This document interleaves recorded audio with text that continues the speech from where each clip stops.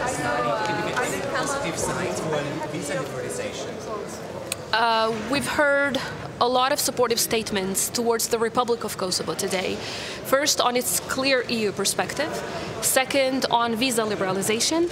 And third, a lot of support and commendation for our 100% alignment with the European Union, especially when it comes to sanctions with Russia. But now we need to go from words to deeds. We need concrete action, apart from simply supportive statements, and we need a decision. We need a decision now on visa liberalization. Obviously, the meeting of the EU Council leaders will continue, and we understand that a vote is not going to take place in this format.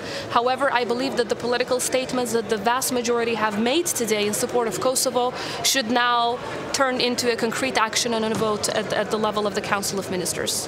Did you make any more promises, or only concrete promises, or only political statements?